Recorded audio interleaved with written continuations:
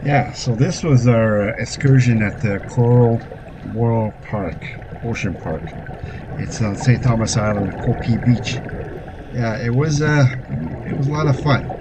And my sister-in-law Irene, she was terrified to go down because she's never, done anything like this, and her husband was a little bit nervous too. But once they put the helmet on and they went down and see they could breathe okay and walked around okay, they absolutely love it.